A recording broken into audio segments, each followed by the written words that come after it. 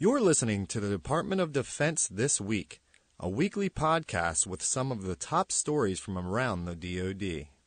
Last week, Defense Secretary Leon Paneta traveled to countries in Northern Africa and the Middle East to reaffirm military-to-military relationships. While traveling, he also discussed issues with the Syrian uprising and Iran's nuclear program. At a press conference in Israel, the Secretary said the U.S. is committed to keeping nuclear weapons out of Iranian hands. We share, Israel and the United States, shares deep concerns about the violence that's taking place in neighboring Syria and Iran's nuclear ambitions. And I want to reassert again the position of the United States that with regards to Iran, we will not allow Iran to develop a nuclear weapon, period. We will not allow them to develop a nuclear weapon. And we will exert all options in the effort to ensure that that does not happen. The Secretary said the U.S. is committed to security for Israel and the Mideast region as a whole. The Iron Dome facility, which you see behind me, is one example of that commitment. Since Iron Dome has been deployed, it has been a game changer for Israel's security. It has saved Israeli lives. The Iron Dome air defense system has had a success rate higher than 80% against rocket attacks against Israel, the Secretary said. For more from the Secretary's trip, visit the Travels with Paneta news special on defense.gov. Japanese Defense Minister Satoshi Morimoto joined Secretary of Defense Leon Panetta at the Pentagon Friday, August 3rd. The two leaders discussed Defense Department plans to deploy Marine Corps MV-22 Osprey aircraft to Okinawa.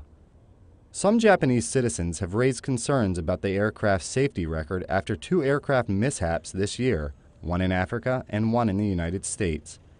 Secretary Panetta outlined the Osprey's successful track record in missions around the world and indicated the Osprey will not be fully operational in Japan until the two incident investigations are complete and turned over to the Japanese government. In a press briefing, Secretary Panetta explained the role the Osprey will play in the Pacific. The Osprey is important to the defense of Japan.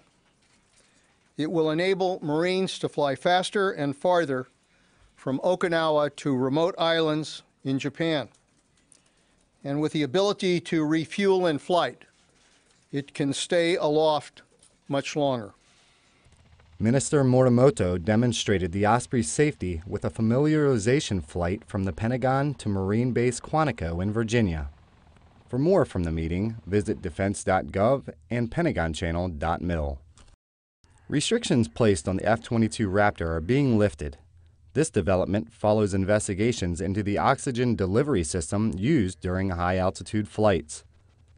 At the Pentagon, Air Force Major General Charles Lyon, head of the Air Force's Scientific Investigation Board, presented the service's findings and its proposed solutions.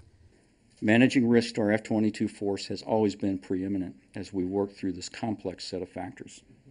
In the end, there is no smoking gun. We have assembled the pieces of the mosaic. They reside in the cockpit. The Air Force is confident in its findings, General Lyon told the Pentagon press corps. He and his team have stayed in close contact with F-22 pilots and air crews throughout the investigation. And what I want you to know is that both they and their families have very high confidence in the F-22.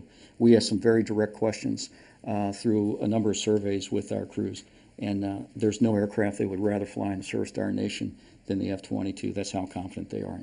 Secretary of Defense Leon Panetta has approved a phased removal of the restrictions on F-22 flights, which included altitude and range limits for the aircraft. For more from the briefing, visit defense.gov. On Friday, July 27th, service members and veterans observed the 59th anniversary of the end of the Korean War at Arlington National Cemetery. South Korean Ambassador Choi Young-jin and Defense Secretary Leon Panetta laid a wreath at the Tomb of the Unknowns. The armistice was signed on July 27, 1953, ending the conflict in Korea. David Mills was in a prison camp that day, just 17 years old. My outlook for the day was no different than it had been for any other day in the prison camp. Just try to make it through, alive, without being hurt, with the hope and expectation that it would be one day closer to freedom and going home. Secretary Paneta said the anniversary of the Korean armistice is a time to show appreciation for the troops who fought and died there.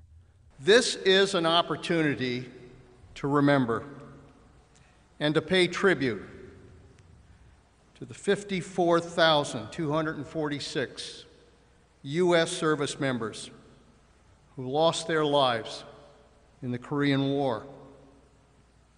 It's also an opportunity to celebrate the heroism, the sacrifices, the sheer grit, the determination, and the bravery of thousands of Americans who fought in the Korean War.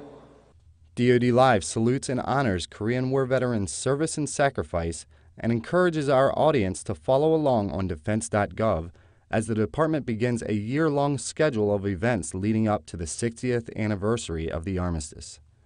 For more from the commemoration and history of the war, visit the Korean War Armistice news special on defense.gov.